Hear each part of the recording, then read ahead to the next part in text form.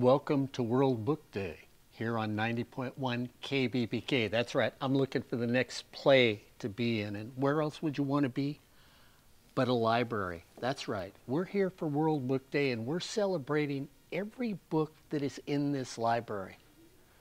We're going to open up to every topic, everything you can think of, no matter what the book is. I'm going to grab it because I, for one, love books, and anybody that looks at me and says, let's ban a book, let's burn a book or anything else, it's just not appropriate. I'll protect these guys as long as I can. We're going to take a little walk to my left. We're going to meet one of the librarians here at Fullerton College, and we're going to start discussing why her and I celebrate World Book Day here on 90.1 KBPK. Shh. We're in the library here at Fullerton College because it is World Book Day. Okay, I'm going to be a little louder because everybody knows I am. Hi, I'm Mark Pavlovich here on 90.1 KBPK. And we're celebrating Book Day, and no better place to come than the library. And here today, we're at the library at Fullerton College, and I am with one of the main librarians here. This is Anya. Anya, I'm going to let you say your last name so I don't butcher it. Oh, hi, I'm Anya Shyrokova. So that's Anya. So Anya, it's Book Day, and of course we're at a college library. Of course, when my son grew up and I was a parent, I used to look at my son and say, grab a book and read. And we were talking in the old days, so I used to look at him and he goes, well, what can I read? And I would say, anything. You can read a comic book, you can read this, you can read that. I don't care as long as you sit down and read. Yeah. So you get in the habit. Through his years, through high school, and even to college, you would find my son with a book in his backpack because he would take the bus to Long Beach State, that's where he went to college at, and read a book on the way. And it also helped him that when he had to do educational reading, he had no problem sitting down and interpreting what it is. So today we celebrate World Book Day. And as a librarian, I've got to ask you, what does that mean? Because you're somebody that's in the art sciences of being a librarian, and you deal with books all the time. So what does World Book Day mean to you? To me, well, from my perspective, I think books are now an extra option that people have. It's not, it used to be the books were the only option for reading and absorbing knowledge and information. And now we have so many different options. And you know, so some people want to choose others because they're maybe easier accessible or that's what they're comfortable with. But to me, World Book Day is really promoting this other medium, this other interface for getting information that is sometimes the best way to be able to understand something, to learn something, and really enjoy something. Depending on kind of what the subject is. And so it's a way to celebrate that. It is still kind of a great kind of experience for people. When you look at Book Day, and we relate it to you being a librarian, when I grew up, you walked in there, you met a person at the desk, you looked and said, what I'm trying to find. They took you over to the card case of Dewey Decimal. And you basically had to thumb through things till you found the proper number, and then you had to walk down the aisle, and you'd be doing this. Till finally a librarian would come up and say, and you're looking for what? And you'd say, I'm looking for this book on history, and they'd go, you're in the wrong row. How much have libraries changed from the days that I grew up to where they are now? Well, for one, we no longer use the card catalog with the cards anymore. We have a few of those. We use them to make art projects. It's all been digitized, right? And here at Fullerton College, we have our book catalog together with our digital kind of journal catalog together with our ebook catalog. And what you do is you search in, type in your search words, and you would get suggestions for physical books, ebooks, journals, reports, videos, all together in one search. So most students, when they come in and they find that, do they tend to lean towards that tactile feel of give me a book and do this, because I still appreciate the written word on paper. I'm that old. Or is it where most of the young people that walk into the library nowadays basically will look at that and say, that's really nice, but where else can I find it at? Well, it's hard to say now because of the pandemic. Everything did switch to digital. We had to. So what people are going to want going forward is probably a preference for what they're used to. But you know, it's a matter of picking the right source for you for what you need. And it could be that what you need is a tactile book, or a source that you can really just dive into and has the background information on what you're researching. Or what you need is something shorter to answer maybe one or two very specific questions, in which case perhaps the book is not the right correct source. So that's really been the new evolved job of the librarian, is to talk to someone, understand what their information needs are, and to recommend the kind of the best source for that information need. Anya and I are celebrating Book Day today here at Fullerton College. We're at an educational institution, and I know this sounds really horrible, but how many teachers refer students to the library that often? Is it a student coming on their own, or do you get a lot of, well, I couldn't find my information, so my professor, she basically looked at me and said, well, go talk to somebody in the library and they'll be able to help you out. What seems to be the feel nowadays? Is it the young people walking in here, or is it, gee, I didn't even know libraries existed here at Fullerton College? We have a lot of people that walk in here. Before the pandemic, we had something like 15,000 people a week. Wow. And so it is a very popular place. Students study here. Students will go and explore the stacks on their own.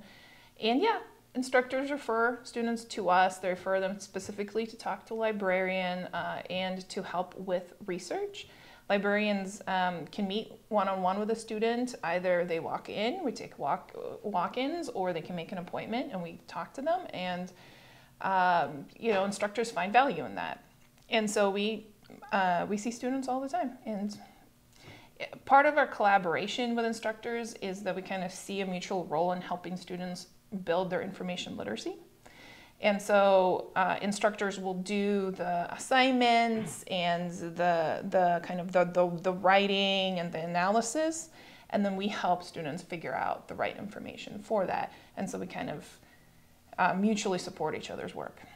You know, when we used to walk in libraries in the old days, and you'd look at a librarian and you'd meet somebody behind the counter and you figured they would just find a book for me and that's it. And nobody really looked at librarians like anything but keepers of books. But you being somebody that went into library science, why did you choose that path? And let people know out there, it's just not walking in and saying, oh yeah, I can do this.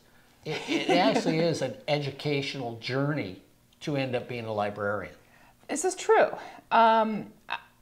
I did not start out as a librarian. I started out as user interface designer and researcher.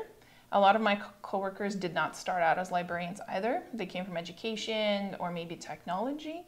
And I think to all of us, it's really been a calling to getting more people better information literacy skills out there.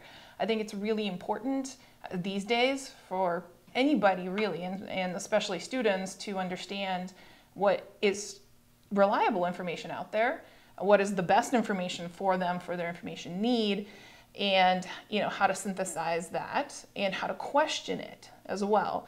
And it's a lifelong skill.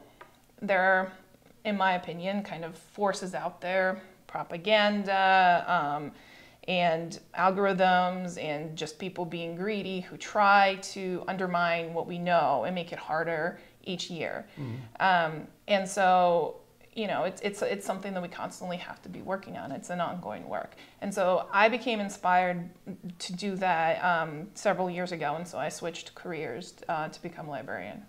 So since it's National Book Day, and since I have World Book Day, I've got a librarian next to me, and of course I was just looking at one of my authors that I love. James Lowen, who passed away last year, basically history and things like that. Biographies are what I enjoy. You know, he wrote some books like What Your Teachers Did Not Teach You About History, and he's, you know, sundown towns and things like that. I highly recommend him to look at him as a thing. I got to look at a librarian because she's around books all day long.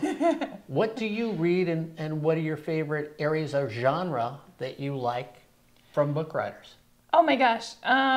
Because I'm surrounded by books all the time, I get this benefit. I walk down these stacks and I'm comfortable with them and I go, oh, that's interesting. Oh, that's interesting. I have a few books for you, which I'll go over, but I was just looking through these and I found a book as something about Soviet outlook on American writing, and I'm like, what is that about? I don't even know what genre that is. But she's got a few. Here are my few books. This is one of my favorite books. It's David Foster Wallace is my favorite author. He does have a downside. He's very verbose. He's not a short read. So this is kind of his shorter picks of some of his works, kind of the David Foster Wallace reader. And so I just like looking through it and going back to it and picking out something and putting it down. Short story writer or what? So he wrote everything. So there are short stories, there are novels. So his novel Infinite Jest is twice the size of this very not small book. Yeah. But his favorite story of mine is a supposedly fun thing I will never do again, which is his experience going on a cruise. And he did this thing which I'd never seen before, and I've realized I loved, which is tell half the story, even more than half the story in a little like vignettes? Footnotes. So he'll see right here. You can be like, this is the story, and this is the footnote. And you know, I really enjoyed the going back and forth, and you know, it's a really funny story about going on a cruise and his experience with taking a cruise, and I guess in the 90s sometime. So, very cool. But other things, I love promoting this book. This is the cartoon Introduction to Statistics. I'm the mathematics librarian, and you know, we get this common like, oh, math is boring, math is not for me. And you know, this is one of the benefits of books, is it can take something that is supposedly dry and make it fun. And this is just a lot of different cartoons about stats and statistical concepts. And so I like promoting it to math instructors in particular and saying, hey, if you have someone that's not So any age inspired. Range for this book, or is this basically a college book? I mean, and I don't mean that, you know, but I mean, you know, could I hand this to a junior high child and have them? Oh, okay. Yeah, you can. You can, and you know, I would say it's, for the most part, any age or injury, of course not small children, but the idea is to get inspired by math. And very nice. You can always be inspired no matter how old you are. Clayton Bennett Payne, maybe you want to introduce this at your school down in San Diego. That's my nephew who teaches math, music, history, sociology. He's one of those guys, so he loves books. Yeah, so we have a few of these are fun math books. Oh, you found an encyclopedia that the radio guys can understand. I mean, Ryan and Joe might be able to get their way halfway through that. Yeah. Super Mario. There's one thing, people think, you know, encyclopedia is super dry, and it's supposed to be dry in some sense. It's a very short summary information of various topics, but you know, it all depends on what the topic is. That's true. And we have a lot, and it depends on what it is. This one's my favorite because it flies off the shelves. I put it out and it's gone. But there, you know, there are others. There's an encyclopedia of wine for anybody that's interested, and you know, all kinds of stuff. So I love these for the simple reason that if you learn enough out of one of these, you go someplace and you'll throw that bit of knowledge out. So, I mean, why she's telling you to get this book, and somebody will go, I never knew that. And people look at you astonished and like, wow, did you know? Like, you're smart. Encyclopedias, boy, they take up the intelligent factor when you just meet people. Yeah, encyclopedias. Love them, love them. And then, of course, the fun ones. We started doing a lot of kind of book promotion. Of course, these tend to be for smaller children, but you know, if you read it, it's kind of more about Pixar's. Sorry, let me hold this up. This is the pop-up celebration of Pixar, and you can see it's more about Pixar's history. And so, if you were doing a research project on Pixar, this would be, you know, fairly reasonable, incredible book, yeah, incredible. And the other kind of thing I like about this and pop-up books in general is the tactile feel of it, right? It used to be that you like the pages, but they're all small, similar, and this one's taking that to the next level. So, you know, as technology evolves online, technology in books evolves, and this is a fantastic example of kind of some of the more out there book technology. Yeah, I like that book. I think that's great. And for any age, you would find that interesting. When we talk about books and students coming in here, we all know through the years, you being somebody who got educated, Ryan Osborne, who's still in school, getting his master's degree, the one big thing we always feared was, what are my books going to cost for class? Oh, this is going to devastate me. I can't afford it. So where does the library step in for those students who can't afford to buy those outrageously priced books that some professors ask for? Is there something that the library does to help those students? Well, there's a variety of options, okay, right? The traditional one was that instructors can take their book and allow us to put it on reserve, and then their students can check it out. It's a very specific class, so a very specific book, and that's been a popular program. But recently, especially with the all over the state of California, it's been a big push to do more open educational resources. And that is when an instructor uses a book that is free already, and it is online and it can be remixed. So an instructor can go and say, okay, I actually don't love this whole book. I like 50% of it, but I like the other 50% of this other book, and you can combine them. That's actually something that I've done with my own class. I teach an information literacy class, and I just combine bits of this book and this book and this book, and all of those books are free. And so the program is, the Open Educational Resources program is to kind of get instructors to either use those books or to create the books where they're not available, and instructors just are all over it. Of course, everybody doesn't want to burden people with extra costs, especially if it's going to be an impediment to their education. So, okay, well, we're here at Fullerton College Library. We're celebrating World Book Day, and when you get a chance, come on down to the library, take a tour of it. Not only will you find an enormous amount of information on every shelf you pass by, but they've also got exhibitions. We're going to take a little walk after our interview here and show you the rest of this library, what they have to offer. I think that's the other thing that's fun about the library is you think it's only about books, and then behind Anya and I, there are plaques for people that have worked here, what they've done at the college. Down in another room, we're going to see an exhibition of dolls by Mr. Sorensen. They're over there. You know what? I got to ask you to sum it up very quickly as we come to our end of our interview. What's the joy for you of working in a library?